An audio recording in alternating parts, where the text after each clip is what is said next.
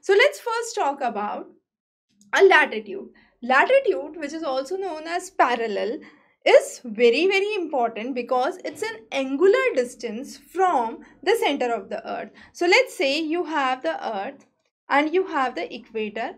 From the center of the equator, if let's say I want to understand a 20 degrees south, what I would do is I'll draw a 20 degrees here and a 20 degrees here, and with this 20 degrees I can draw another line, and this would be a 20 degree south line. Similarly, I can draw 20 degrees north, and so on and so forth.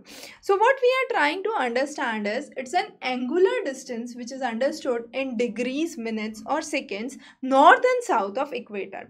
So in all, how many lines would be there to understand the latitudes? You would definitely have one equator, and then that is 0 degree, and then you move towards the pole in the north till 90 degrees and towards the south till 90 degrees south. But leaving the equator, you have 89 lines that are counted towards the south and 89 towards the north, and then one equator. So total how many parallels are there? We can say there are 179 parallels that are there.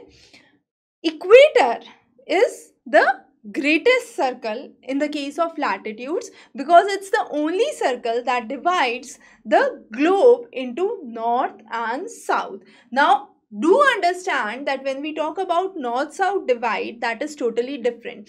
When we talk about countries as a part of north-south divide, it is based on economic development of the nations, the developed versus developing nations. However, when we are talking about the north and the south here, we are merely focusing on the north hemisphere vis-a-vis a south hemisphere.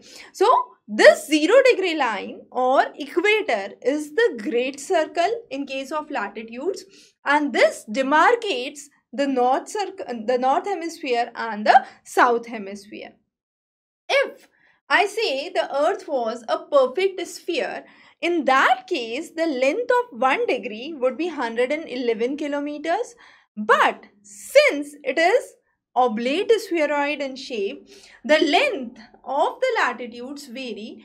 At poles, it's somewhere closer to 110.6 kilometers, and at equator, at the poles, it is 111.7. However, at equator, it's 110.6 kilometers, and that's the minor variation that is seen because it's not a perfect sphere, as we can understand. So, drawing of the latitudes is a very simple concept that we have understood.